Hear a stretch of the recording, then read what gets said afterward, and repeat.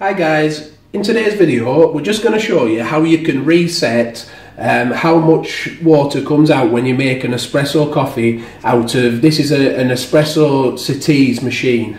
Why might you want to do this? Well, you might want to make a shorter coffee like a Ristretto, 25ml instead of a 40ml espresso coffee. So you might need to reset this button, the espresso one, and that's what we're going to do today. I'm just going to show you how to do that. But you might also want to do it on your Lungo coffee.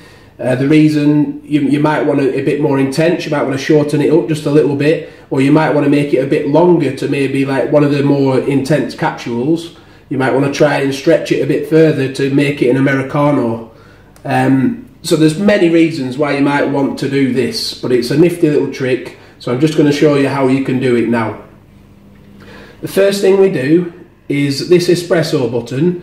I'm just going to run it through first time just to show you that it comes out the normal 40ml espresso coffee amount. I've already got it going this time, so you don't have to watch the lights come on and waste time. But as you see, it's coming through nicely. And there we have a 40ml espresso coffee. So I'll just pop this one down here. We can see the difference in the second one. So what I'm going to do now is I'm going to reset the amount of how much coffee will come out each time you do it. And you do this by holding down the espresso button to the desired amount. Now obviously if you were wanting 25ml, you'll need to use a measuring jug or something to get exactly 25ml. But for the purpose of this video and the demonstration, I'm just going to do it to say 10ml roughly, just to show you how to do it. So I'm going to hold this down for a little bit now, commit the cardinal sin. I'm going to use the same Nespresso capsule, even though I would never do that because it tastes horrible when you do that. But this is only a demonstration. I didn't want to use just water because I thought you might not see it properly. So let's give this a go. I'll just hold it down enough to get maybe 10ml out of it or something.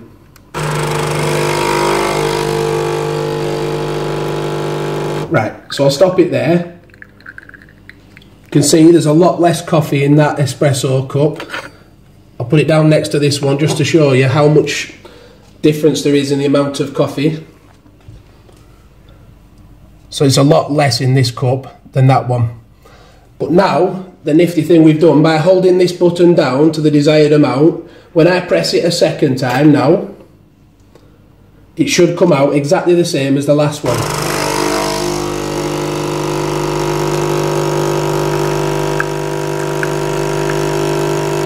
There. See, that's not a full 40ml espresso, that's exactly what we've just done, exactly the same. And you can see that there. So there you can, that's how you make a different amount come out of your Nespresso machine. But you might be thinking, well, hold up a second, I've changed it now, I don't want to have the faff about measuring out another 40ml to get it back to its default settings again. Well, there's a nifty way around that. Firstly, we need to turn off the machine. And we do that by holding down both the cup buttons until the lights go off. As you can see, they've gone off. The next thing we do is we hold the Lungo button, the big cup button, for 5 seconds until the lights come back on.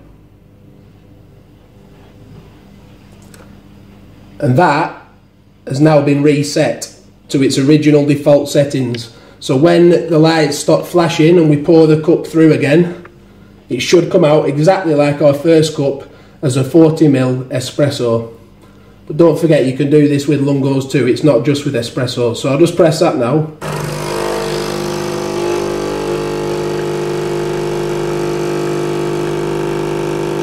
And you can see the difference, how much it's going to 40ml now, isn't it? And hey presto, we're back to our original settings. So I hope that that little video will just show you how to reset the cup amount on your Nespresso machine. You might want to do it for various reasons, and I hope that you've just found that useful.